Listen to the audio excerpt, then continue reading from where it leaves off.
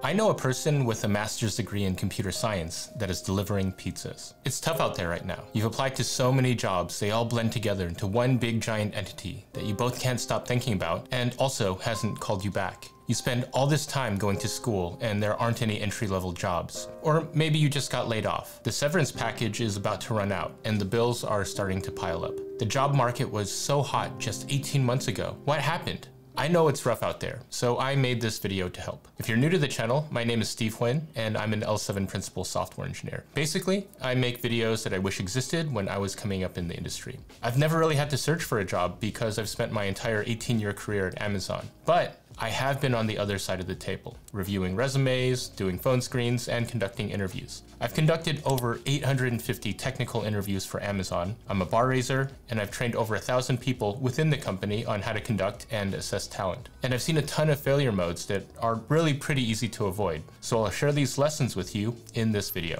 Before I get to my first point, let's compare two hypothetical people in a thought experiment, Alice and Bob. Both are recent graduates and are looking for jobs in today's tough market. Bob has machine-gunned his resume to hundreds of job openings. After he wakes up in the morning, he spends his days applying to more jobs, scrolling videos online, working on a LeetCode question about dynamic programming that he's been stuck on all week, and playing video games. Bob is pretty sure that he's doubled, maybe triple applied to some jobs, but it doesn't matter because they haven't called him back anyways. Then there's Alice. Alice has a spreadsheet to track all of the jobs she's applied to. Before she applies, she spends a bit of time understanding what each company does and what their needs are in a column on that spreadsheet. She is constantly updating her resume and has several versions based on what type of role she's applying to. She keeps a log of all of her job search activities, like every time she's reached out to her network or when she hasn't heard back from referrals. She's also systematic about the coding problem she's done and spends a bit of time learning the core concepts behind problems that give her trouble. She's always on the lookout for skills that might make her more attractive to employers. Currently, she's learning all she can about AI, even though she didn't really study it in school. Alice gets started at 8 a.m. in the morning, and she's done with her work by lunchtime.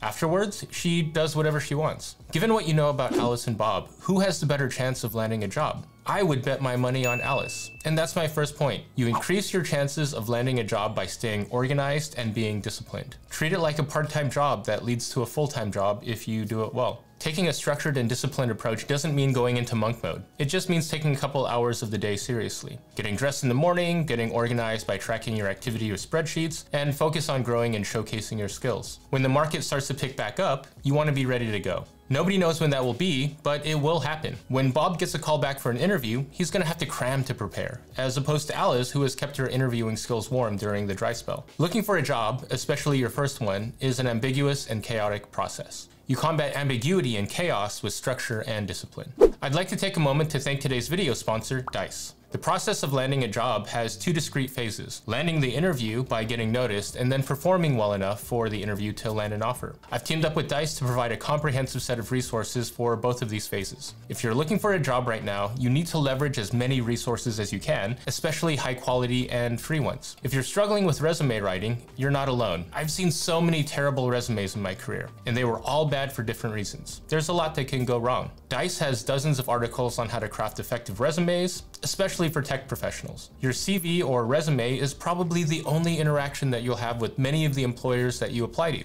You probably want to have several versions, and you want each of them to stand out. The articles are filled with templates, samples, and advice on how to create resumes that will pop and will land you your next interview. There are also dozens of articles on preparing for the interview side of things. Some articles that caught my eye are 6 ways to blow a job interview, how to research a manager before the job, and one on how to leverage your personal projects and stories when looking for your first tech job. The last one is especially useful for people straight out of school. Links to these articles and more can be found in the description. Thanks again to Dice for sponsoring today's video and making all of these resources available for free.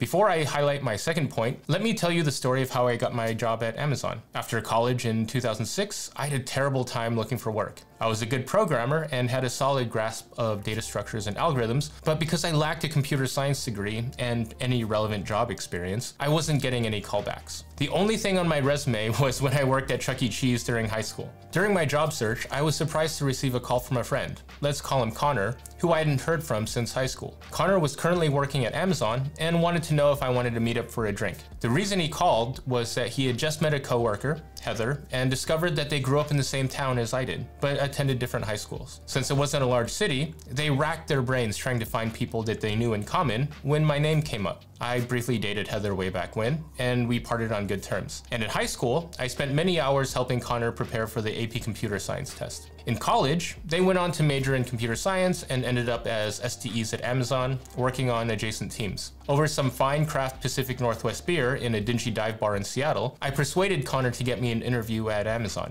Since I spent so much time back in high school helping him with the AP test, he was able to secure me an interview, and the rest is history. The reason I'm telling you the story is because of my second point. The strength of the connections you have in your network can greatly increase the chances of landing a job. You may be saying to yourself, but Steve, I don't have a network. You get a network by getting a job, and I don't have a job. It's a catch-22. Well, what I say to you is that you do have a network. Everybody has a network, and so it's not a catch-22. And I don't appreciate the attitude.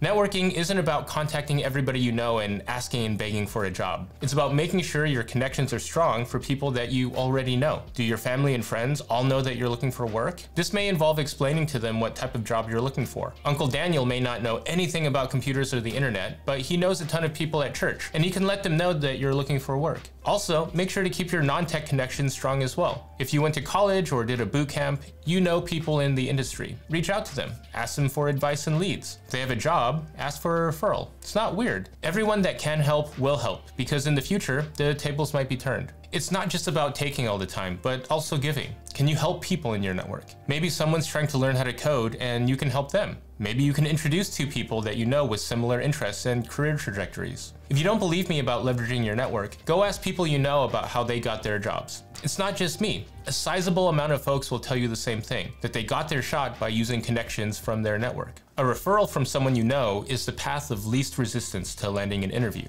Who you know is greater than what you know. But people can't help you if you don't reach out and tell them. And if you get a referral, please make sure to follow up. Since the economy has been in a downturn, I've received a ton of requests for referrals at Amazon, and I'm happy to help. I tell them all the same thing. Go to the jobs website and find an opening that's a good fit. Email the link to me along with your resume so I can submit a referral. Now, I can't guarantee an interview, but I can follow up internally to make sure you get a call back because I can follow up with the hiring manager or recruiter. And out of all of the people that reached out to me, only one person has actually sent me their resume. And that person hasn't followed up to ask me about the status of their application. It's going to require some follow through, but not a lot. So it's important to leverage your network and to stay organized.